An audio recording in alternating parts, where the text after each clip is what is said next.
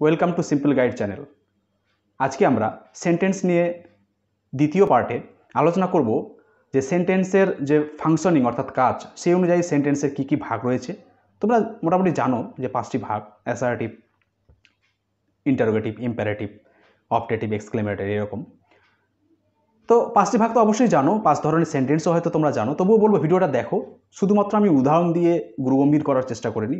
উদাহরণ বলেছি, স্ট্রাকচার বলেছি, এবং সেন্টেন্স সম্পর্কে জানার ক্ষেত্রে এই যে অংশে অর্থাৎ সেন্টেন্সের শ্রেণীবিভাগ ফাংশনিং অনুযায়ী, কাজ অনুযায়ী, এই ক্ষেত্রে আমাদের কি কি জিনিস অবশ্যই জানা উচিত অবশ্যই একবার দেখো।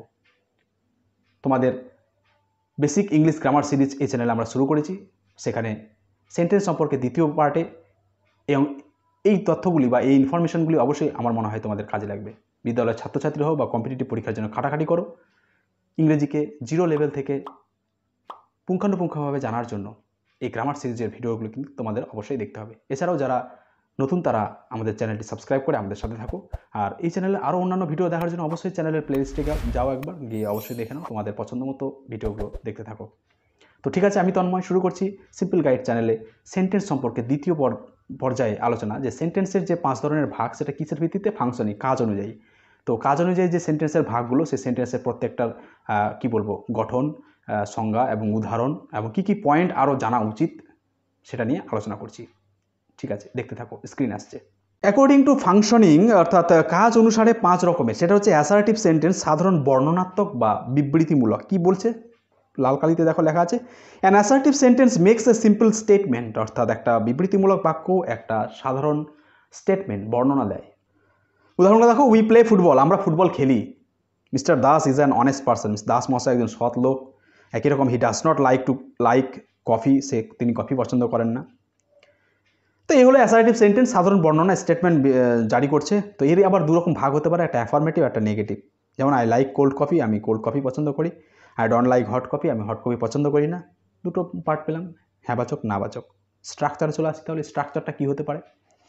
স্ট্রাকচার স্ক্যানিং করলে আমরা দেখতে পাচ্ছি সাবজেক্ট থাকবে, তারপর ভার্ব থাকবে, তারপর অবজেক্ট আর আদার অন্যান্য অংশ থাকবে, প্লাস ফুল স্টপ থাকবে। এটা অ্যাফার্মেটিভের গঠন। স্ট্রাকচার আরেকটা স্ট্রাকচারে দেখছি নেগেটিভে, সাবজেক্ট থাকবে প্লাস অক্সিলারি ভার্ব আর অপারেটরস থাকবে, প্লাস নট থাকবে, প্লাস মেন ভার্ব থাকবে, প্লাস অবজেক্ট আর আদার। নেগেটিভ স্ট্রাকচারে উদাহরণগুলো দেখো, তাহলে বুঝতে পারবে যে যেটা বললাম, I like cold coffee, I subject, like verb, cold coffee হচ্ছে অবজেক্ট। আর নেগেটিভে কী হলো? আই, তারপর ডন্ট, হ্যাঁ, ডু এখানে সাহায্যকারী ক্রিয়া, তার সাথে নট বসেছে, কন্ট্রাক্টেড হয়ে ডন্ট হয়েছে, হ্যাঁ, লাইক হচ্ছে মেন ভার্ব, তারপর হট কফি হচ্ছে অবজেক্ট। তো এইভাবে আমরা স্ট্রাকচার পেলাম। এবার অক্সিলারি ভার্ব ও হেল্পিং ভার্ব যেগুলো বলছি আমি, বা অপারেটার্স বলছি যেগুলোর পর নট বসিয়ে আমাদেরকে নেগেটিভ সেন্টেন্সে স্ট্রাকচার করতে হচ্ছে অ্যাসার্টিভ সেন্টেন্সে, সেগুলো কি? Do, does, did, have, has, had, shall, will, can, could, মে, মাইট, এগুলো হচ্ছে অক্সিলারি ভার্ব আর হেল্পিং ভার্ব। এক্ষেত্রে অ্যামিজার, ওয়াজ, ওয়্যার এগুলো হতে পারে, এখানে বেশি ঢোকানো হয়নি। তো এই হলো অ্যাসার্টিভ সেন্টেন্স। আমাকে স্ট্রাকচার জানতে হলো, তার 2টি পার্ট, অ্যাফার্মেটিভ, নেগেটিভ, সেটা জানতে হলো, তার স্ট্রাকচারগুলো কী হতে পারে সেটা জানা হলো। এবারে চলে আসে আমরা ইন্টারোগেটিভ সেন্টেন্স, অর্থাৎ প্রশ্নবাচক বা প্রশ্নবোধক বাক্য। Interrogative sentences are use to ask questions, অর্থাৎ প্রশ্ন করার জন্য এই বাক্যগুলো আমরা ব্যবহার করি। যেমন, হোয়ার আর ইউ গোয়িং, তুমি কোথায় যাচ্ছ? কেন তোমাদের সময় নষ্ট করছো? Why are you wasting your time, সে কি তোমায় বইটি দিয়েছিল? Did he give you the book, তুমি কি আমাকে সাহায্য করতে পারো? ক্যান ইউ হেল্প মি, সে কি সেখানে যাবে? উইল হি গো দেয়ার। সব ইন্টারোগেটিভ সেন্টেন্স। স্ট্রাকচারটা কী পেলাম তাহলে এই প্রত্যেকটা সেন্টেন্সে?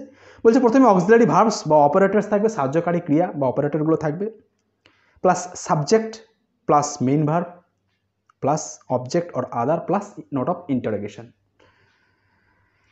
এবার অক্সিলারি ভার্ব আর হেল্পিং ভার্ব অপারেটরগুলো কী কী? সাধারণত do, does, did, have, has, had, shall, will, can, could, মে, মাইট, এছাড়াও অ্যামিজার, এগুলো অক্সিলারি ভার্ব। ইন্টারোগেটিভ নেগেটিভ এর ক্ষেত্রেও আবার 2 ধরন হয়, এবং ইন্টারোগেটিভ অ্যাফার্মেটিভ, হ্যাবাচক বা পজিটিভ যেটা আমরা বলি। দেখো, ইন্টারোগেটিভ নেগেটিভ, যেমন don't you go there on Sundays, তুমি কি সেই জায়গায় রবিবার করে যাও না? Don't you go.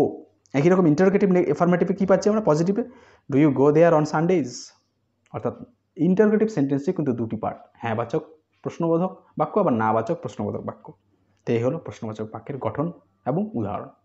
এবার চলে আসি ইম্পারেটিভ সেন্টেন্স, আদেশ, অনুরোধ, উপদেশমূলক যে সমস্ত বাক্যগুলো রয়েছে। যেমন তারা কেউ দেখেনি কি বলছে, imperative sentences express, command, order, request or advice, অর্থাৎ আদেশ, অনুরোধ, উপদেশ এগুলো প্রকাশ করি আমরা ইম্পারেটিভ সেন্টেন্স দ্বারা। যেমন do not look down upon the poor, দরিদ্রকে ঘৃণা করো না। Please give me a glass of water, অনুগ্রহ করে আমাকে এক গ্লাস জল দাও। হেল্প দ্য পুয়ার, দরিদ্রকে সাহায্য করো। স্ট্রাকচার কি পাচ্ছি? ভার্ব 1 অর্থাৎ ভার্বের ফার্স্ট ফর্ম বসবে প্লাস অবজেক্ট অর আদার। আবার please kindly are often use before the sentence, এই ধরনের সেন্টেন্সের সামনে আমরা অনেক সময় প্লিজ বা কাইন্ডলি এই ধরনের ভদ্রতাসূচক বাক্য শব্দ ব্যবহার করি। Subject is hidden in the sentence, এবং এক্ষেত্রে সাবজেক্টটা হিডেন উজ্জ্ব থাকে। ইম্পারেটিভও আবার দু ধরনের হয়, ইম্পারেটিভ নেগেটিভ আর ইম্পারেটিভ পজিটিভ বা অ্যাফার্মেটিভ। যেমন don't look down upon the poor, দরিদ্রতার ঘৃণা করো না। আবার একই রকম অ্যাফার্মেটিভ বা পজিটিভ হবে রেসপেক্ট ইউর এল্ডার, তোমাদের বড়দেরকে শ্রদ্ধা করো। তো এক্ষেত্রে আমরা দেখলাম ইম্পারেটিভ সেন্টেন্সের স্ট্রাকচার, উদাহরণ এবং হ্যাঁবাচক নাবাচকের যে ভাগ সেটা। এবারে চলে আসি অপটেটিভ সেন্টেন্স, অর্থাৎ ইচ্ছাবোধক যে সমস্ত বাক্য। An optative sentence reveals hour wish desire, আমাদের ইচ্ছা, মনের বাসনা, আকাঙ্ক্ষা এগুলো প্রকাশ করে থাকে। উদাহরণ দেখো, may God bless you my সান, ঈশ্বর তোমার মঙ্গল করুন বাছা। লং লিভ আওয়ার লিডার, অর্থাৎ মে আওয়ার লিডার লিভ লং, আমাদের নেতা দীর্ঘজীবী হোক।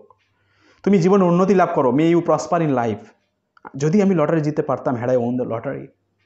স্ট্রাকচার কী পাচ্ছি তাহলে? মে প্রথমে বসাচ্ছি, তারপর subject plus verb plus others or remaining part, বাকি অংশ। স্ট্রাকচার 2 এ পাচ্ছি verb 1 plus subject plus remaining, বাকি অংশ। উদাহরণগুলো দেখো তাহলে বুঝতে পারছো, দুটো উদাহরণ। তো বেশিরভাগ ক্ষেত্রে মে থাকছে, আমরা সামনে দেখছি।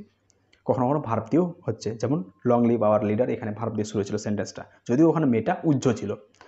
এবারে চলে আসি আমরা এক্সক্লেমেটরি সেন্টেন্স, আবেগসূচক বাক্য। With an exclamatory sentence we express sudden feelings, happiness, sadness, grief, emotions, joys and sorrows, অর্থাৎ কোনো আবেগ, আনন্দ, দুঃখ, যন্ত্রণা, হ্যাঁ, এগুলো আমরা প্রকাশ করে থাকি এক্সক্লেমেটরি সেন্টেন্স দ্বারা। যেমন alas he is no more, হায় ভগবান তিনি আর নেই। What a bad fellow he is, তিনি কি বাজে লোক। ব্রাভো, ওয়েল ডান, সাবাস বেশ ভালো হয়েছে। Hurray we have won the match, কি আনন্দ আমরা ম্যাচটি জিতেছি।